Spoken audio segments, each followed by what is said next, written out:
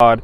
And I want to begin by saying, have you ever tried to pray to God, but for some reason it feels as though that prayer is dry and cold and is routine and traditional? Have you ever tried to pray, but for some reason it seems like you just mumbling and fumbling words together to God in prayer? Friends, we're going to talk about something today that will help you to change that from the Word of God, to spice up your prayer life, to energize your faith as you pray, so that God can do wonders on your behalf. Are you ready? Now let's go into our Bible.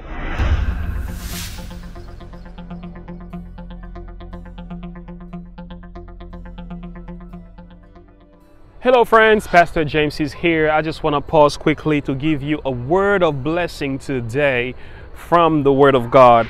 The title of this devotional is Reviving Your Prayer Life. How do we spice up our prayer life? The first step we want to give you is this one. Go to God with at least one specific need in mind.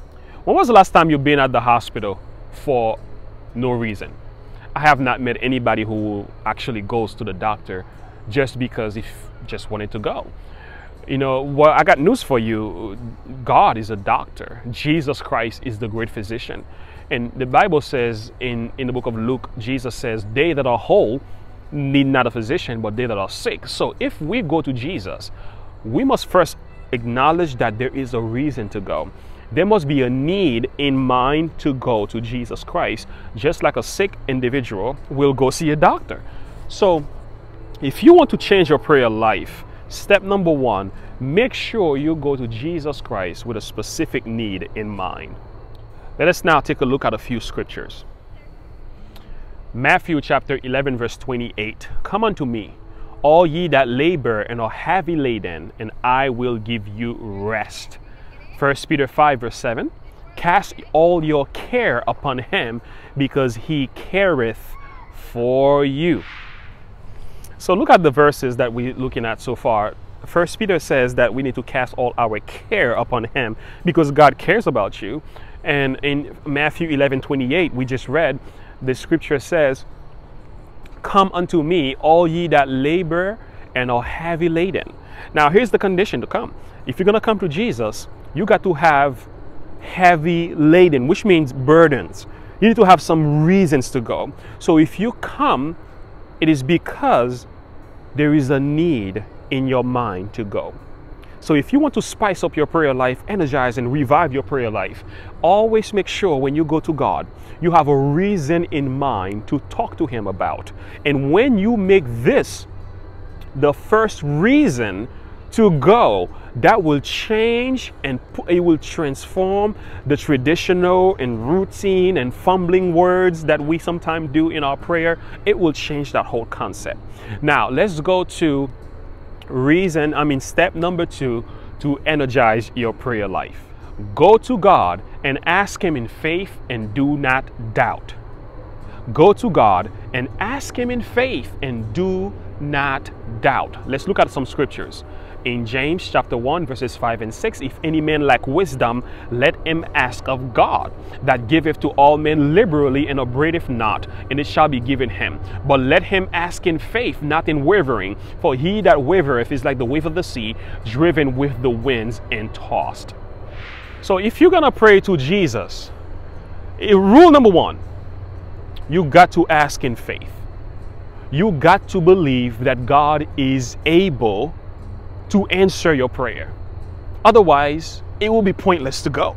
And if you choose to go for a specific reason, God says, go, but do not doubt.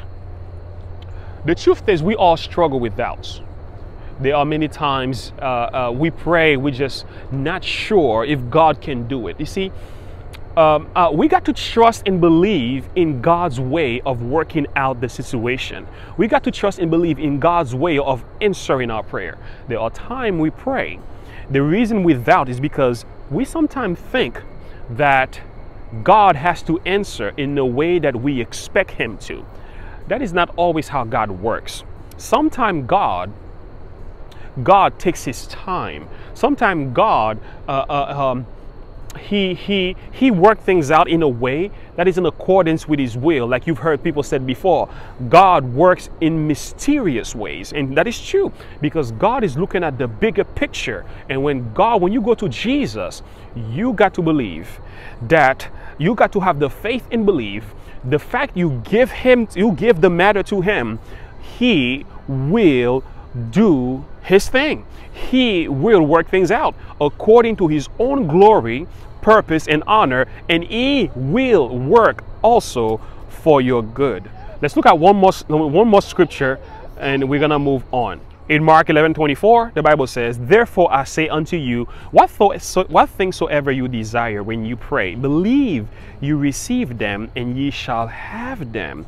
In Mark chapter 9:23, Jesus said unto them, "If thou canst believe, all things are possible to him that believeth." Let's go to step number 3. Go to God with the expectation to receive his blessing. Go to God with the expectation to receive his blessing. Now, let's do a quick review of what we looked at so far. You go to the Lord because you have a need. You go to the Lord because you have faith.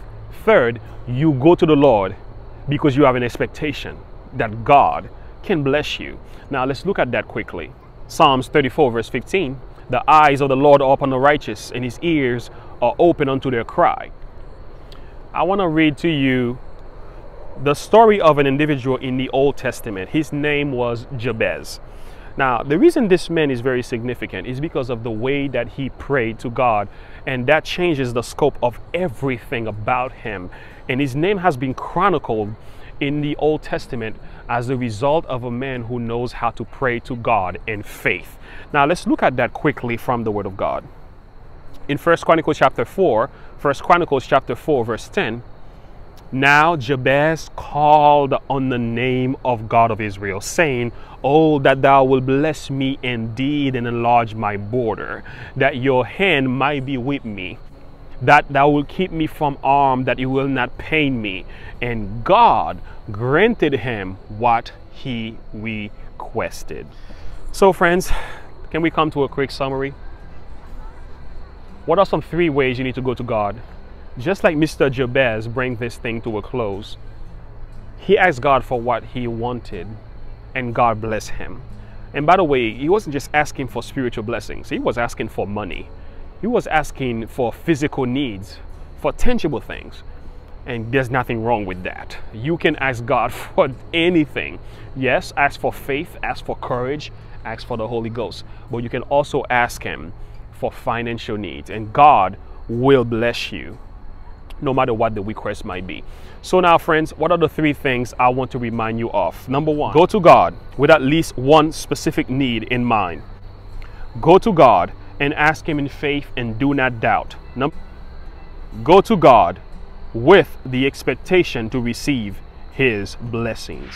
Friends, I hope you take these practices and put them in your life to revive the life of your prayer. It's time to revive the reasons why we go to Jesus, and he will do wonders as we seek to carry this out. Thank you so much for watching. God bless you, and you have a good one.